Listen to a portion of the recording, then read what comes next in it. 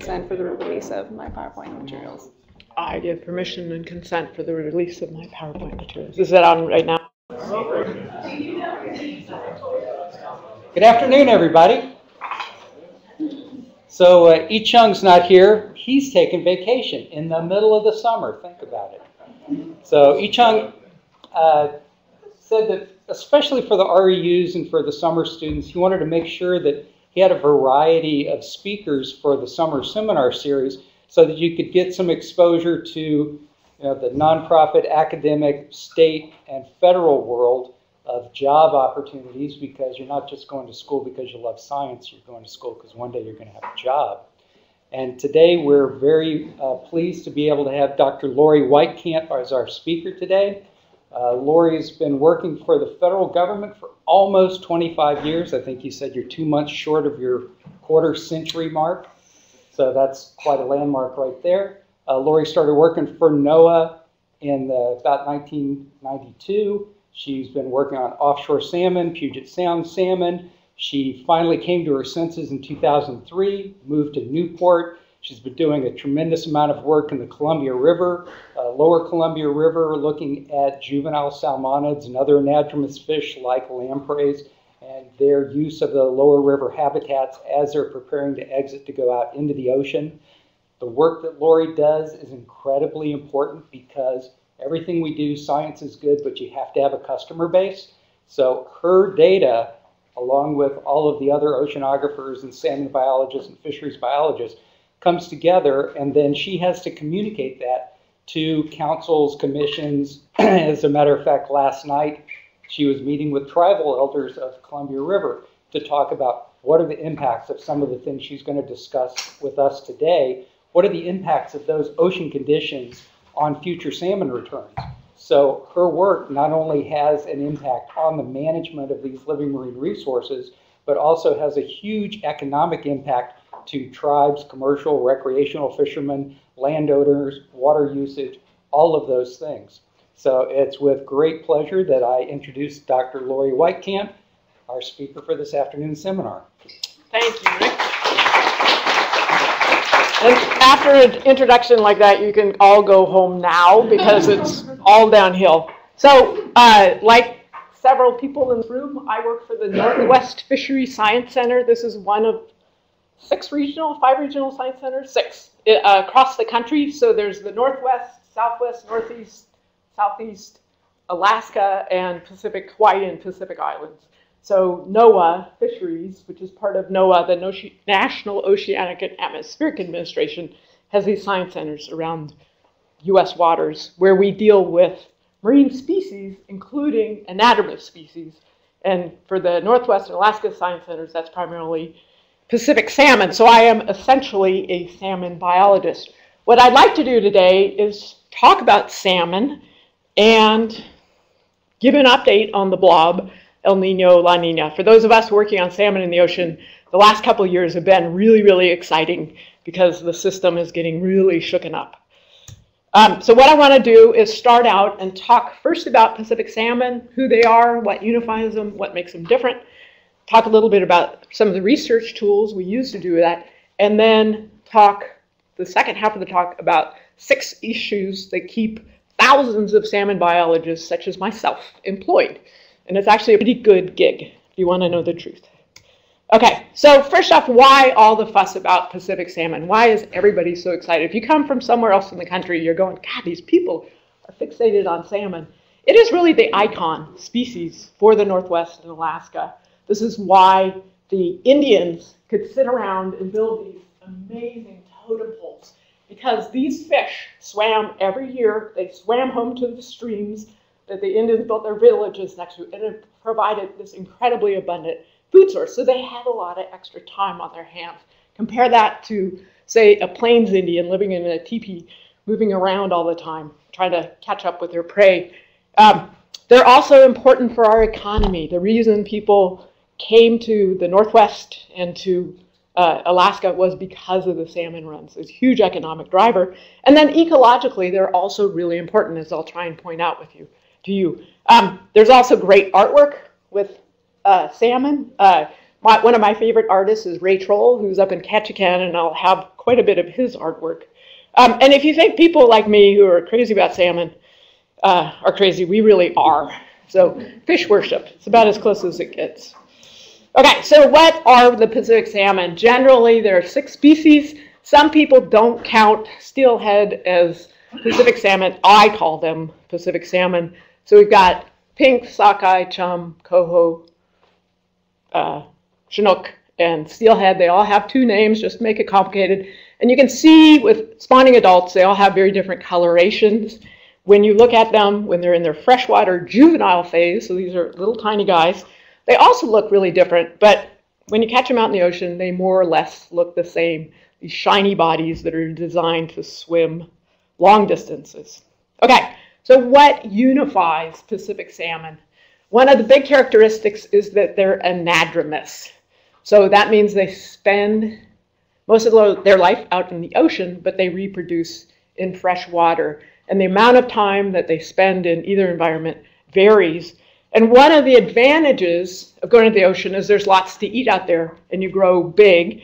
And that means that when you come back, you're bringing all these nutrients with, and you end up with really fertile creeks. And in fact, they've shown that streams that have salmon, the trees grow faster than streams that don't have salmon. And they're next to them that say have a waterfall that blocks access to it.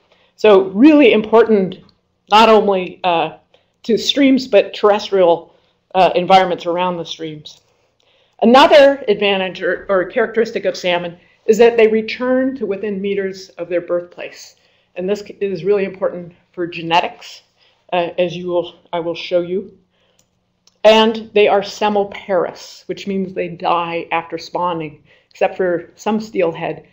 This is actually really unique among fish. Most fish spawn multiple times every year or whatever. If you think about how far some of these populations go upstream to get to their spawning area, it makes sense that you only want to go there once, okay? 1,000 kilometers is not unheard of in the salmon world, that they're moving upstream. And in fact, if you go to Idaho, the Stanley Basin, those fish have swum 1,500 kilometers to get up there. Nice big Chinook and steelhead. You only want to do that once. That's a lot of energy to get there.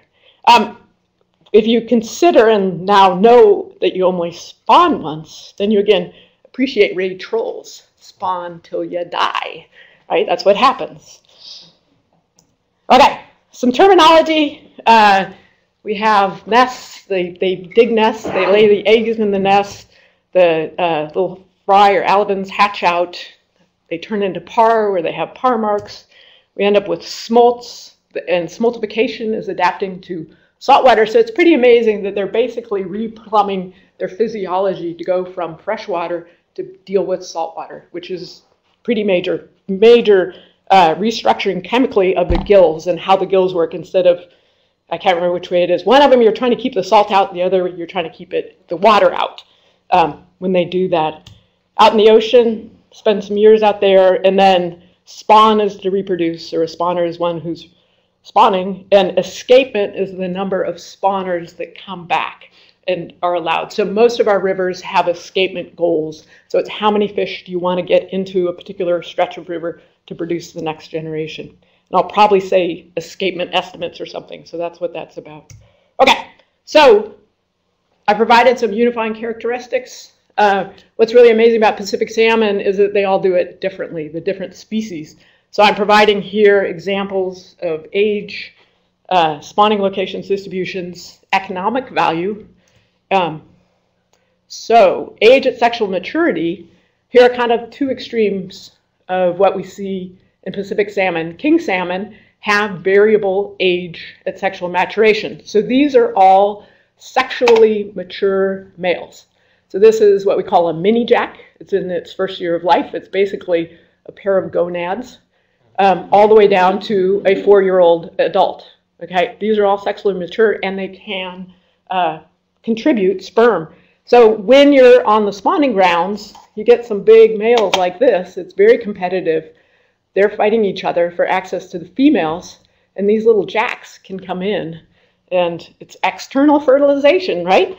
So they drop their wad at the right time, and they found that perhaps as many as 25% of the eggs get fertilized by jacks. So it's a pretty amazing strategy. The other extreme of this are pink salmon that essentially have a fixed 2-year life history. So because of that, we have even and odd year runs that are genetically completely separate to the point that they might be considered subspecies of each other. In some areas in the North Pacific, there's a huge dominance of one run over the other. Puget Sound and Strait of Georgia area, the odd year is the big one. So this year, the 17 return is huge. It's probably going to be, I don't know, 15 million fish. Last year, even year, that's the subdominant run, it was probably a few 100,000. So 1-2 orders of magnitude difference. Other areas, however, like Southeast Alaska, there's the 2 runs, the even and the odds, they are separate, but they're more or less the same size. And they didn't think you could have 3-year-old fish for pink salmon until somebody stuck some in the Great Lakes. And then suddenly there were 3-year-olds, and we think it's just the productivity was a lot lower, and it grows fast, and so they needed another year until they were sexually mature. Oops, excuse me. Okay, so another difference between salmon is that they spawn in different areas. You can see this is kind of a diagram of an area like we have around here where, oops, we have some intermediate mountain range. The lowest spawners are the pink salmon. Up in Prince William Sound, they actually spawn in saltwater areas. It's intertidal. Chum salmon are also fairly low in systems. They say chum can't jump, and a relatively small waterfall is a barrier for chums. Coho, like streams. Steelhead, like even steeper streams. And then, oh, where's my mouse? There. Sockeye generally spend a year in a lake before they go out to sea. So they've specialized in these lakes. And I mentioned earlier that they'll return within meters of where they were born as adults. And sockeye that came from redds below a lake go below the lake, and they know to swim upstream to get in the lake. Those that are produced upstreams of lakes know to go downstream. And this is hundreds or thousands of years of evolution providing that guidance. Fall Chinook, or Chinook in general, have several different flavors. In fact, the Sacramento River has 4 separate Chinook runs. Around here, we've got a lot of falls and spring Chinooks. Springs tend to be the upper reaches of rivers. Falls are the lower reaches of rivers. And the name comes from when they enter freshwater as adults. So spring Chinook come in the spring, fall Chinook come in the fall, but they both actually spawn in the fall. And that means that these guys are holding for 3 to 6 months before they spawn, and they don't eat anything during that time. And that's why spring Chinook, John Williams, a guy who used to be a senior fisheries biologist with NOAA Fisheries, who worked on the Columbia, he said, Columbia River spring Chinook is the best salmon in the world. And you imagine they come in and they have all these fat reserves because they've got to hold for that long, and they're just fantastic on the barbecue. They're also, the spring Chinook then are sexually immature when they come in. They have what we call green eggs, whereas the falls come in and they're ready to spawn right away. And there are also some other pretty major differences on how long they spend in fresh water before they go out, as well as where they are out in the ocean. So really interesting. And a lot of people spend a lot of time looking at this. Okay, so where do these fish go? What is the southern end of the range? Since we're kind of south for a lot of salmon, this just shows what the southernmost recognized population of the different species is. So here in Yaquina Bay, this is the southernmost recognized chum salmon population. Puget Sound is the southernmost pink population. Sockeye go as far south as Redfish Lake in Idaho. This is one of these populations that's 1,400 kilometers upstream. Both coho and Chinook historically at least went as far as the Big Sur River down near Monterey Bay. And steelhead used to go to Baja. Right now, I think the southernmost population is somewhere in LA. Although with the drought they've been having, it's probably a little bit further north than that right now. I should say that just because this is what we think is happening doesn't mean the fish pay attention to it. So pink salmon, as I mentioned, they're supposed to just go as far south as Puget Sound here. In 2011, we had this huge count. Almost 4,000 pinks got counted over Bonneville, which is the lowest of the Columbia River dams. They went all the way up into eastern Washington. This is like wine country. They're not, and they went as far south as Salinas Creek. pink salmon were recovered there. We have no idea why. I was trying to get samples to look genetically and see where did these fish come from. We were unsuccessful, but they do whatever they want, despite what we think they're doing. So, good. Yes, no, exactly. You never expand, and if you're always going to the same place every time. Okay, so what are some of the big populations we have? Bristol Bay sockeye is one of the biggies. 30 million is the escapement goal for Bristol Bay. I mentioned sockeye like lakes. So Bristol Bay is actually this huge series of lakes where you've got these hundreds of thousands of salmon in them. Prince William Sound is known for its big pink salmon population, and I'll show you some hatchery data on that in a minute. Southeast Alaska has huge chum populations. The Fraser River is known for a big sockeye and a pink salmon population. These are old numbers that they've had a couple bad years, let's put it that way. Puget Sound now has a huge pink salmon population. 15 years ago, it hardly had any. We get about 1 million coho come into Puget Sound. Columbia has on the order of 500,000 Chinook, and as does the Sacramento. So you can see there's kind of a decrease in numbers as you go down in range. Okay, so what are the economic differences? Not only are these things biologically doing things differently, but we also put different values on them. So the biggie, the one you want to get is, especially if you're a commercial fisherman, are Chinook salmon. So they are the most valuable. I actually bought a Chinook salmon, spring Chinook, from some of the fishermen on the dock as a birthday present for my father, and it was the most expensive birthday present I have ever given him. They get a lot of money for those fish. By contrast, pinks and chum, you can see they're kind of making chump change, but these are huge, huge catches. So it's a valuable resource in the sense that there's a lot of quantity, but the quality isn't there.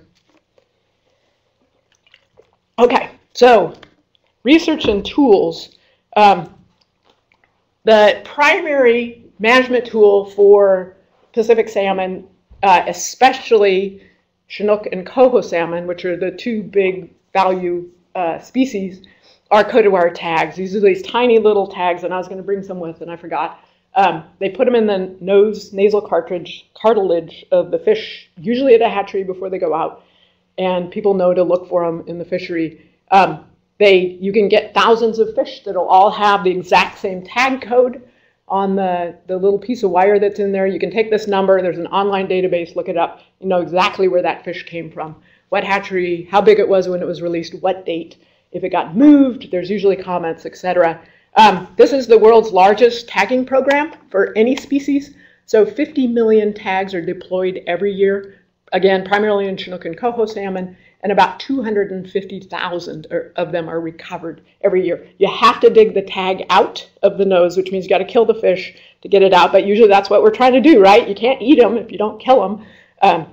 And read the tag and figure out where it came from, whose fish it was, etc. Another big tool, particularly in the Columbia River, are pit tags. So these are just like the microchips that you put in your dog and cat. So each tag has a unique code, so you can follow individuals through the hydro system. The Columbia River is wired in that the ways that they want fish to go through the dams, whether you're going downstream or upstream, have detectors on them. They cost a lot more. These are about $2.40 a piece, and they have released, on average this year, last couple of years, they're down to about 2 million tags annually they're releasing. Do the math. That's a huge amount just in the tags, let alone all the detectors that are in all the dams. But they are really, really cool. An example of that is a steelhead here. This is a map of the Columbia River showing the major dams. The steelhead was raised at Lyons Ferry Hatchery, released in the Touche River in April. This is right near Walla Walla, Washington. It got detected at McDairy in May. I caught it in our purse seining down in the mouth of the Columbia about 10 days later, and we measured it and released it. And from just this, you can see that you can calculate a travel speed. How fast is it going through? And this is actually pretty typical for interior stocks, that they're moving at 50, 60 kilometers a day. So they're moving pretty fast downstream. What is really cool about this fish, though, is that got detected at Bonneville Dam adult fish ladder a year after we caught it and released it. And then it got detected at McNary 3 months later, and then at the detection at the bridge, and then finally back at the river. And this is all remote. Nobody other than us, we handled it. Everything else was remote detections. So I don't know of any other tagging program that you can get this kind of detections from. And they do this for millions of fish literally every year. So it's very cool stuff. Okay, the third big management tool we use with salmon is genetics. So this is where the homing comes in. Because these fish go back exactly where they came from, different populations are genetically very distinct because they're not straying like crazy. And so you can take a fish, catch it out in the ocean, and figure out where it came from. They're essentially naturally tagged. And they've genetically characterized thousands of populations. This is some examples, and I think this list is even bigger. These are Chinook populations that we have genetic data for. So we can go and use this as the baseline and compare a fish we catch somewhere else to, and say, be able to say with confidence it came from such and such a place. So in the Columbia River alone, we can genetically distinguish 10 Chinook populations, 8 steelhead populations, 3 sockeye populations, and then Idaho has been doing something called parental-based tagging, where they're genotyping all the fish they use in their hatchery program, and then they make that information available. So if you know you have a hatchery fish from Idaho, you can look at that database and you can say, oh, here are the adults. And as soon as you know who the parents were, then you know what hatchery it came from, when it was released, etc. So it's kind of taking genetics one step further, which is really, really cool stuff. Okay, issues. So I have 6 issues here that are basically why thousands of biologists such as myself are employed. Okay, hatcheries are a way to bypass a lot of mortality that would naturally otherwise occur. So if you have adults, you run them through a hatchery system, there's about 10% mortality to get smolts that you then release and go out in the ocean and get big. In contrast, somewhere between 50 and 90% of the fish, if the eggs deposited, turn into smolts. So you don't need very many adults to get the same number of smolts if you run them through a hatchery than if you let them stay out in the wild. And just for clarification, this is different than farmed salmon where the entire life is in captivity. You're releasing hatchery fish to go out and get big out in the ocean so you don't have to feed them. Okay, some of the issues, hatchery fish don't survive in the wild as well as wild fish. There's also concerns about predator attraction. If you release a bunch of fish, if you have wild fish in there, the seagulls know exactly what you're doing, as do other predators. There's concerns about inbreeding between hatchery and wild fish reduces the wild population fitness. And then harvest rates. Since if you run fish through a hatchery, you don't need as many adults to make the next generation, it's easy to over-harvest wild populations. You can't harvest a wild population as hard as you can a hatchery population. And as I'll mention in just a second, we have mixed stock fisheries. To give you a sense of what hatchery production is like, this shows you, this graph was put together a couple years ago, and it's pretty staggering up in Alaska. Pinks and chum, almost 1 billion fish. This is every year. These are annual estimates. Even though they have really good habitat, and pinks, what was that? 30 cents a pound for pinks, and they're releasing 1 billion. It doesn't really make sense. Southeast Alaska, half a billion. Columbia River is a big producer. 140 million hatchery fish come out of there, or are produced there every year, mainly Chinook and coho. So at least in the Columbia, they're producing high value fish. Okay, harvest. So one of the big issues is how many fish will return every year. That's the first step in managing salmon, is trying to predict what's going to come back. And therefore, these salmon disasters that are due to poor ocean conditions, which is I'm going to talk about a bit coming up, is a big deal. Some of the questions, and this is why we have things like cultivar tags, is who's catching whose fish? Are the harvest rates sustainable for all populations? If we have listed fish listed under the ESA, Endangered Species Act, what happens to those in mixed stock fisheries? And then there's also issues of fisheries economics. So declining prices for wild fish competition with farmed fish, etc., that gets complicated. Okay, dams. A lot of our rivers have large dams on them. They tend to block or restrict access to habitat, and they kill fish. Fish that are trying to go up or down, takes them longer. They're more susceptible to predation, etc. In the Columbia, we have what we call high-head dams, so they're big dams. I think Ice Harbor is almost 200 feet tall, and it has fish ladders. So that's a lot of steps an adult salmon would have to go up. And then we have these smolt bypass systems to sample fishes that are going down. They're kind of Rube Goldberg contraptions. And there's a lot of concrete, I should say. This is Grand Coulee Dam. It's probably the biggest one. No fish passages. I think this is, does anybody know what this is? It's like 500 feet tall, or it's something. It's huge. It was the largest concrete structure in North America when it was originally built. So, however, the latest thing is removing dams, which is really cool.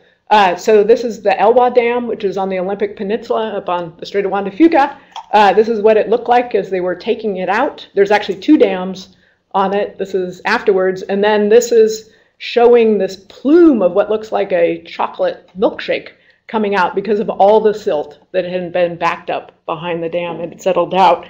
So it's really exciting to see. And they have salmon have volitionally, by themselves, swum up past this area, both sockeye, not sockeye, steelhead and chinook that I know of. And I think they've got chum going further up than they ever did. And it's really cool with this one as well. This is an aerial photograph taken last fall. And you can see how the mouth of the Elwha is now filling in. They're getting sand buildup, and it's really changing. It was these beaches were really starved for sand because it wasn't getting through because of the dams. It's now doing that, and it's really exciting to see. And fish are taking advantage of this new habitat. Things like surf smelt and herring, sand lance are spawning in this now. Okay, ESA listings. Endangered species is one that's at risk of extinction throughout all or significant portion of range, and a threatened species is likely to become endangered in the foreseeable future. This figure shows you where we've got listed salmon populations. So there are currently 26 ESUs, or evolutionarily significant units, that receive protection under the ESA, 5 endangered, 21 threatened. Basically, the further south or the further upstream you go, the more listed populations. Here on the coast, coho salmon are listed under the ESA. The issues are, how do you define recovery? What does it look like, and how do you get there? And there's a huge amount of effort that's being done. And this has a really big impact on what you can do to our streams, to our forests, et cetera, to the landscape. It comes in. Okay, ocean conditions. This is the best part, so stay tuned. We're going to take a big tangent, but it's going to be fun. Ocean conditions. So most salmon that enter the ocean don't make it back.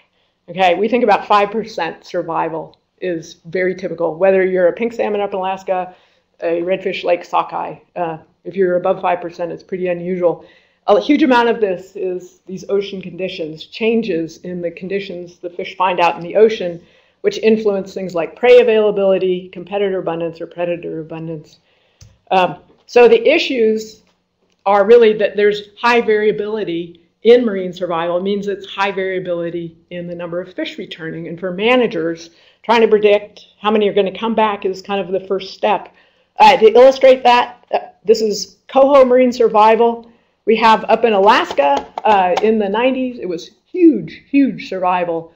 So with 20% survival, that means that for every 5 smolts that go to the ocean, you get 1 adult back. Compare that at the same period to this Oregon coast and Columbia River survival, which was about 0.5%. That means that it takes 200 smolts to get 1 fish, 1 adult back. So if you're a manager, you obviously want to be up here, but the problem is that it changes from year to year, and you're trying to predict it. And so our group that's here at Hatfield is really trying to look and learn what are good ocean conditions, what are bad ocean conditions.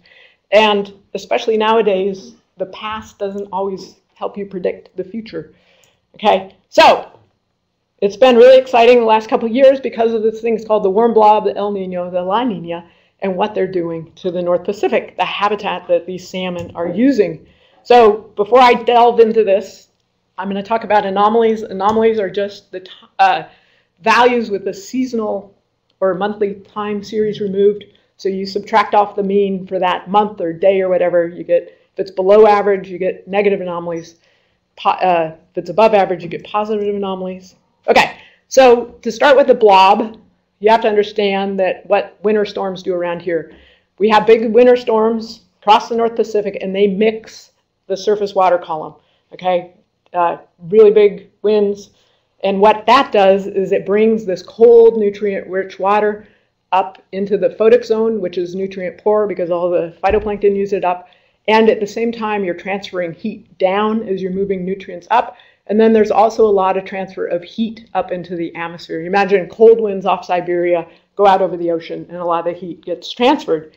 What happened in 2013-14 is that we had this unusually high pressure that was stationary over the North Pacific. These are actually atmospheric pressure anomalies. Okay, they're high, they're above, way above average. And this thing was just parked out in the North Pacific, and all those storms that normally run through that area didn't come. So we didn't have strong winds, we didn't have transfer, we didn't have nutrients either.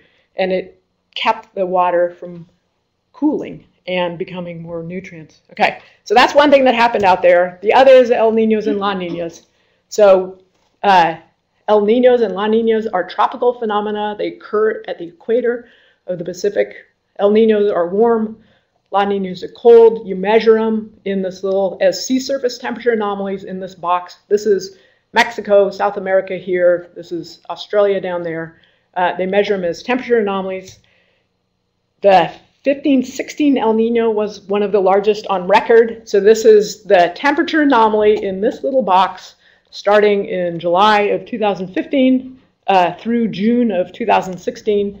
The high point was in November of 2015. This is the highest single weekly value ever recorded for a El Nino. This thing was huge. Okay, and then we had a La Nina in 1516. So this is the same temperature anomaly in the same little box, except now it's negative. And this is going from April 16 to March of this year. And you can see it was pretty weak. It wasn't very negative, didn't last very long. But these two things are out there, as I will show you in a second. Okay, so these are sea surface temperature anomalies across the North Pacific. It starts in October of 2013. This is North America. This is Russia over here. And time goes down all the way to July of 2016. You can see then the blob starts in November 2013. It's apparent because these winds are getting blocked by the high pressure. We're not getting any mixing. We're not getting the cooling, and we're not getting the nutrients up into the photic zone as well. You can see this blob continues and slowly spreads over time. We also get the peak of the El Nino. This is the equator down here. You can see it's really, really red, so it's really warm. But you know, throughout the North Pacific, it's been warm in this time period. And then here the La Nina begins in June of 2013. So we're starting to get cold water now on the equator. If you move forward with that, these are the more recent sea surface temperature anomaly data. You can see here's the peak of this weak La Nina in 2016, October of 2016. And you can also see that the blob is gone. Here's November of 2016. Last fall, it was very, very stormy. We had repeated storms, and it cooled that water off like it normally should. It was mixing it up. But throughout this whole thing, it's been warm, both in the Gulf of Alaska and along our coast here. Salmon are a cold water species. They don't like warm water. It has not been good. This is earlier this week. This is the current sea surface temperature anomaly. You can see some bits of cold water out there, but it's still been warm along our coast. It's great for sardines and other species, not necessarily. So what has happened because of all this warm water out there? And I should say it's not just the water temperature, it's whole ecosystems that are associated with it. The response has been huge. So things like molas up in Southeast Alaska that are new to that. What I'm going to do is go through quick some of the changes, notable changes that we've seen. One of the big ones is off the coast here. We've seen a really dramatic change in the jellyfish community starting in 2015. We used to always get tons of these Chrysaora sea nettles, and in 15 and 16 it switched to water jellies, Acroeura. Instead, it looks like perhaps they're going back in this year to a more normal situation. Some of the other gelatinous creatures that have been unusual are doliolids. These are normally found hundreds of kilometers offshore. 15 and 16 got really high abundance on the shelf. And in February of this year, out 200 kilometers, they were so thick you could walk on their backs. So we're not sure why these things are happening, where they're blooming, where their distributions are changing, but they are, and it's notable. The big one that's been in the news lately are these pyrosomes. These are a pelagic colonial tunicate. Again, they're normally hundreds of kilometers offshore. Pelagic species at relatively low abundances. They've been washing up on beaches the spring and summer. There was a big outbreak this winter up in Sitka. All the troll fishery was catching pyrosomes instead of salmon. And I just had to show this video. This is at 100 meters depth, 65 kilometers offshore in May. And those are all pyrosomes. Oh man, it's kind of funky. Sorry for the quality. It worked better when I had it earlier. Anyway, there's thousands of them out there, and we have no idea why or what they're doing, what the effect is. But you can't put that much biomass into an ecosystem without it having to make some room for itself. So we don't know what's going on.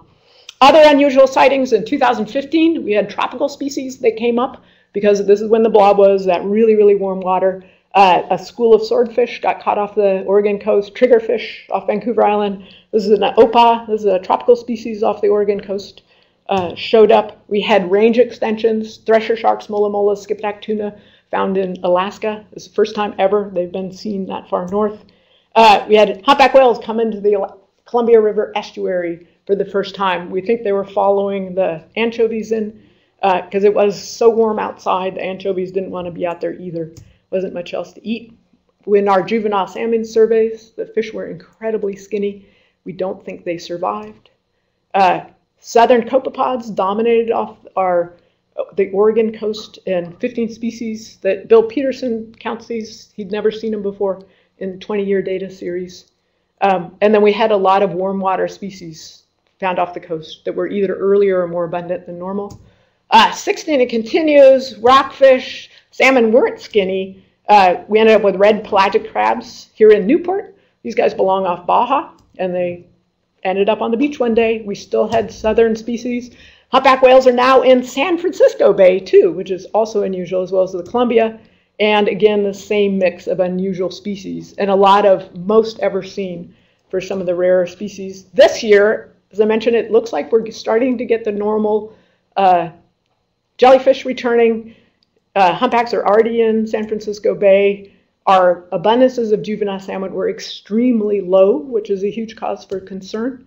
The pyrosomes exploded, and again, this warm water mix of fish off the shelf.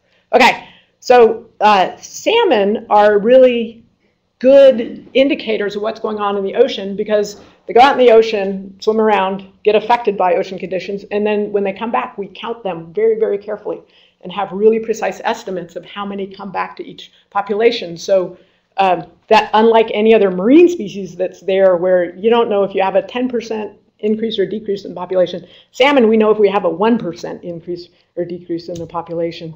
So one of the big things that happened in 2015 is the Fraser and Salish Sea, and I should say that, which includes Puget Sound, were extremely low abundance, small body size, and fecundity. And this is where management had issues. They didn't realize that this has happened. They were predicting a regular return.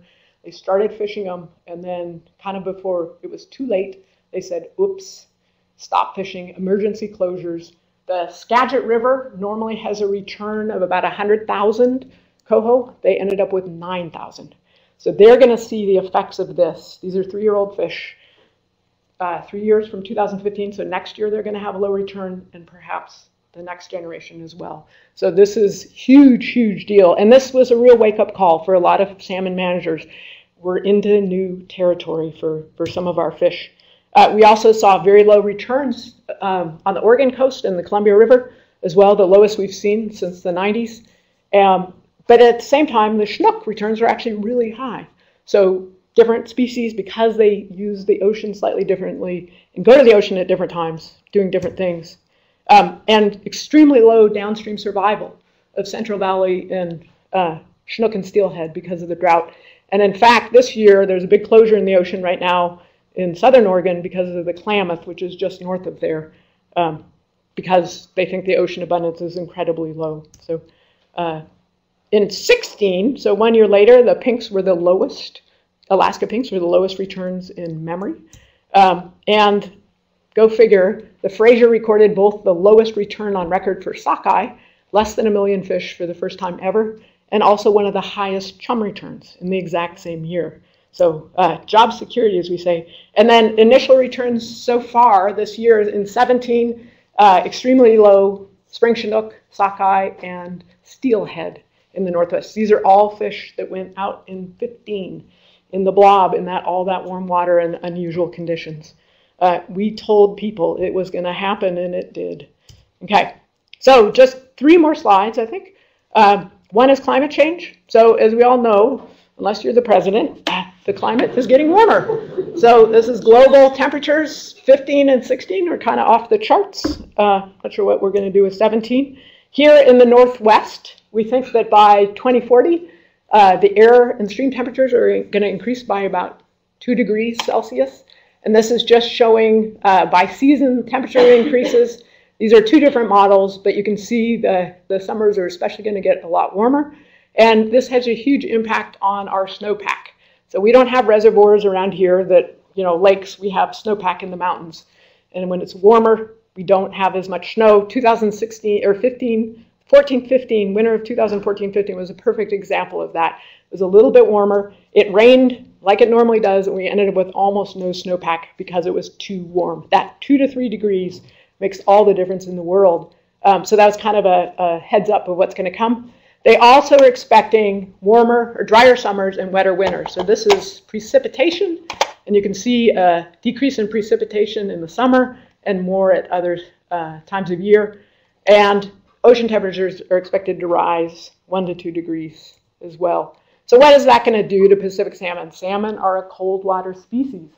If you increase the temperatures everywhere they go in their life cycle, it's going to be warmer, and that's added stress. Okay, it's not good. They're going to be more susceptible to diseases or parasites, etc. There's also going to be increased interactions with southern species. So just like we saw in 2015 with all these tropical species coming up because the water's warm, that's what's going to happen. We're going to get more, and a lot of those are predatory fishes, as well as differences at all trophic levels. So we're going to get copepods and other things coming in. And then I think particularly important for salmon, because they have these complex lifestyles or life cycles, is this opportunity for timing mismatches because they're moving from one habitat to the other. And if they get cues about when to move downstream or out into the ocean that are wrong because the stream is now warmer than it used to be, they're going to end out in the ocean at times when they shouldn't be there, or they're going to come back at times when it's too warm. And we kind of saw that in 2015 when they think that about 90% of the sockeye that came into the Columbia was a huge return, 500,000 fish. They think that 95% of them died before they even made it to their home stream because the water was so warm. So they need to adjust the timing, and it's not clear how well that's going to go down. Okay, in freshwater, because of the changes in stream flows, or snowpack, we expect higher summer temperatures, lower flows, and then higher flows due to intense storms in the winter, which is going to cause debris flows, egg scouring, etc. It's not good. And then finally in the ocean, that uncertain effects of productivity in marine waters. Here in the California current, our offshore waters are driven by upwelling, which is a pressure difference in atmospheric pressure, causes the winds to blow, just like today. And it's not clear what's going to happen to that pressure difference. The current climate models cannot resolve that and tell you what's really going to happen. Up in Alaska, however, if you warm things up, it tends to get more productive. So that's a good plus, but not great. Okay, so where to learn more? There's a bunch of books lots of websites, etc. There's actually one that's just coming out. I'll put in a plug for it. Marine Ecology of Pacific Salmon Steelhead, although that's not the proper name. Do you know what the name is, Rick, for that? Anyway, yeah, Salmon Ocean Ecology, I don't know. It's coming out any day now, which will be really cool. Big volume describing what's going on with salmon in the ocean. And finally, put in my plug, if anybody wants to help cut fish, next Tuesday at 8:30 over in the Berry Fisher building, we're going to have a bunch of the fish that we caught out in the ocean this spring. We need to necropsy them. It's a good time. We'll tell you everything you need to learn. Provide all your cutting gear. Look at smiling Hillary. Wasn't it fun? It was great. Yeah. So if you want to help out, we'll take you. It would be great if you would RSVP to Kim Jacobson with a Y at NOAA.gov and just let her know you're coming. That'd be great. It will be a day of fun. And with that, I will stop.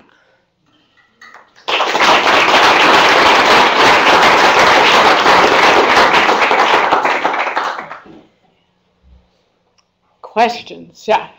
Laurie, as you see some of these warmer water adapted creatures moving north in the events, is there any indication that there's ratcheting where they move up and they don't go back? I'm thinking particularly about Humboldt squid, voracious predators. Certainly with the jack and the Pacific mackerel, they have been here now for 5 years. So they came up and they, hopefully eventually, whenever we get cold water again, they will move back down. But we definitely see that they come up and they tend to stay.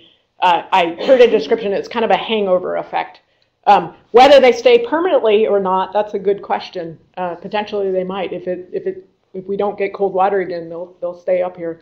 For some species, it's great. Sardines, they moved up. The Canadians have been fishing on them for, I don't know how long, last 10 years or something like that? Nobody's fishing on them right now, but they have been, yeah. Yeah, so they had been completely gone from Canadian waters for 30, 40 years, and then in the last 10 years they've been fishing on. The sardines have come all the way back up again. I'm hearing about Humboldt all the way up to Kodiak Island. It's pretty disturbing. Yeah, in 2005. That crash of them. Yeah. I've also heard that with the Humboldts, that they have reverted into this, according to Kelly Benoit Bird, that they've reverted into this very quick maturing non-migratory form. So they're sexually mature at 6 months instead of 2 years. And so they're staying in southern waters. And I'm waiting for them. I thought we'd get them back with all this warm water. I thought for sure we'd see some Humboldts. They haven't made it back yet. But we're certainly seeing that with other species that appear to be here to stay, at least for a while.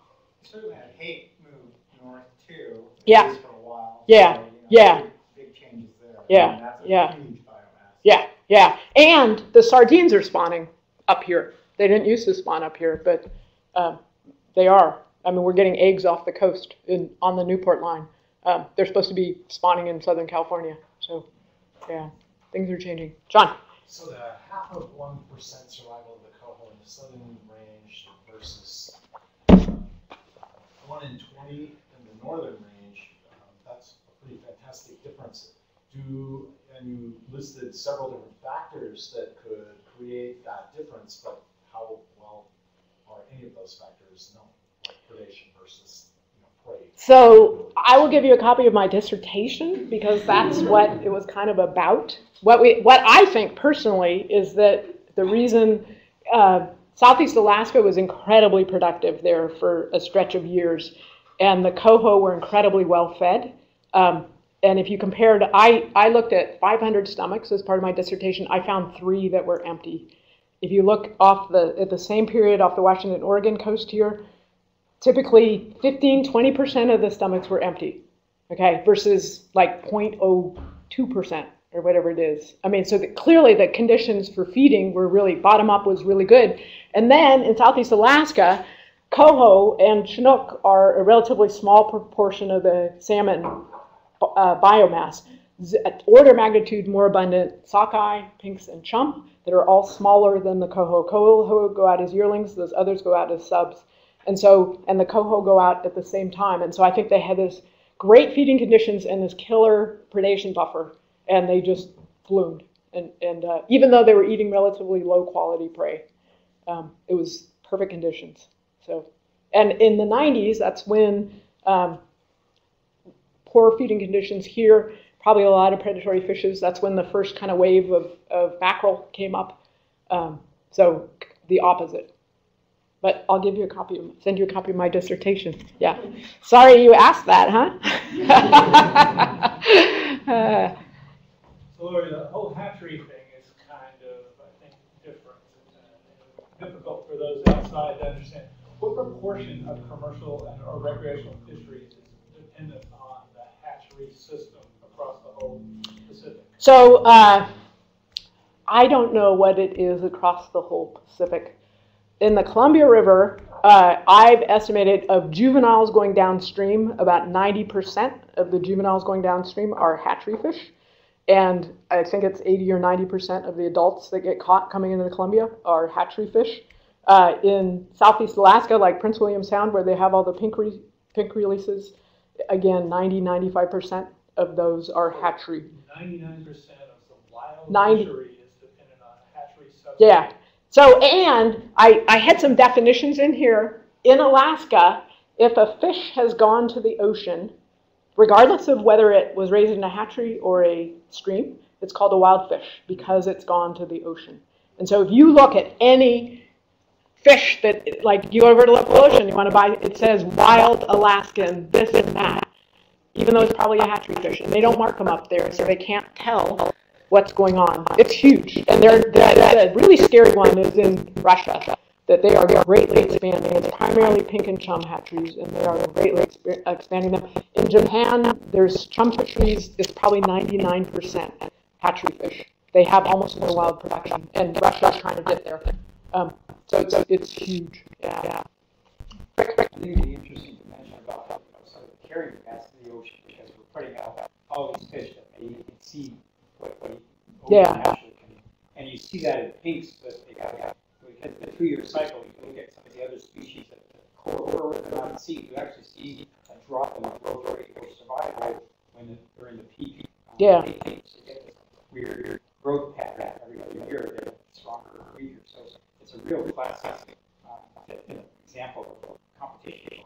Yeah, and in fact, there's now they've seen that in seabird colonies in Alaska, that they can see a very clear even odd, because again, these pink salmon in Asia, which is the big populations, have a really strong even odd year class difference, like in that order of magnitude stuff. Yeah. I was at the hatchery raised the fish that will show with the same side fidelity where they'll only do about the exact. Yeah. So they generally do pretty good, depending on how long you leave them there. If you move them around a lot, then they don't know where they're going to go to. And that's one of the problems, one of the big problems in the Columbia is that they barge fish. Because of all the dams in the Snake River, they pick them up at Lower Granite, which is almost to Idaho, and they dump them out below Bonneville. And so they bypass it. They literally put them in barges. I mean, you go up in the spring, up in the gorge, and you'll see the salmon barges go by. And so you've removed all those cues, so they think it's mainly olfaction, that they're smelling their way downstream. And they found that the barge fish have more problems trying to figure out where a home is than fish that have spent that time actually in river.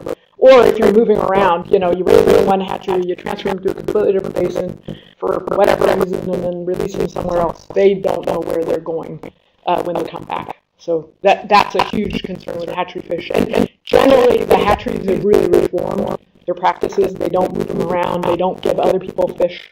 They're trying to use primarily locally derived fish for their hatchery stocks. So, yeah. Just a quick comment about all those hatchery fish up in the North Pacific. They're very cheap to produce. Yeah. The hatcheries coming down here are about 50 apiece. Yeah. No. And they're all chums and pinks, which have a wide history with it just sort of medium. Go out. Yeah. No, that's a good point. But it's like why even do that? That's really the question. If you're impacting, I mean, because the data, like Rick was talking about, Bristol Bay sockeye, I mean, they've estimated that they would get I can't remember what it is. It's in the millions more sockeye back if there weren't so many pink salmon out there in the years that they're competing with them. It's impacting the sockeye, which is a much more valuable population. And we see that even in Puget Sound with Chinook salmon. Because we have this really strong even odd here, you look at survival of Chinook in Puget Sound, it goes down in the years where there's lots of pinks versus the years that there's not. So it's not benign. Even though those fish don't cost a lot, they're impacting this ecosystem that all different populations of salmon are using. A fisherman up in Alaska are kind of brain. Yeah. You know, in 1975, it was horrible. Got one. Yeah. It was because of the hatcheries. Yeah. But most people, you know, it's because of improved conditions. Yeah. Is there a difference between odd years being environmental reasons? No. Between the eastern and western Pacific. Yeah. Japan, Asia, Russia, spool up. It's in sync apparently right now.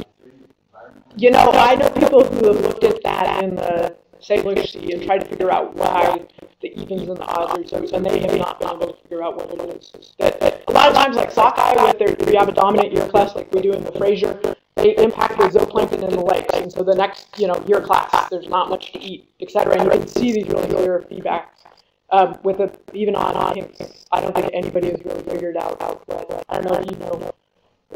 Yeah. That's why I was asking across the Yeah. cultural traditions. Yeah. Hillary, do you have a question?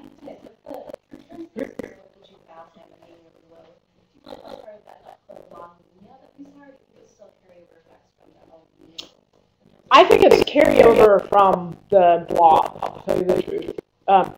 So the La Nina was really weak. I mean, it was almost non-existent. It just barely qualified as a La Nina. And that's actually, we're looking at these things in real time, and we're trying to figure out what actually happened. And I think 5 years from now, people will have a better idea of what really happened, what the mechanisms were. My sense is that, it looks like on some ways that the North Pacific is kind of returning to normal. And it's really surprising that the catches were so low. And in the Gulf of Alaska, our colleague from the Alaska Fisheries Science Center has been sampling in the Gulf of Alaska, and he got no Chinook. And normally he catches primarily Columbia River Chinook up there. They weren't there, and he also gets a lot of pinks, and there weren't any juvenile pink salmon. So it's a huge cause for concern. That's what's really going on. So, yeah. Let me get somebody else, right? Yeah, I was wondering, you didn't mention the PDO. So do you think the PDO has anything? I did not, but I have a picture of it. So the PDO is this, it's a pattern of sea surface temperature anomalies across the North Pacific that Nate Mantua, this really smart guy, figured out. And he found that there were these kind of two different patterns, what we call the warm phase, where it's warm on our coast, and then the cool phase, where it's cool along our coast. And it's the Pacific decadal oscillation, because there's about 10-year cycles, decadal cycles of it switching back and forth. It has fallen apart. So this pattern no longer exists. And he's getting really screwy numbers because it doesn't look like this anymore. I mean, if you go and look at our, where's my SST? That doesn't look like the PDO. None of this looks like the PDO. So it's really fallen apart. It used to be a good predictor of what was going on, but since the Blob, it's not. We're something else is that this characteristic pattern has really fallen apart. So, yeah.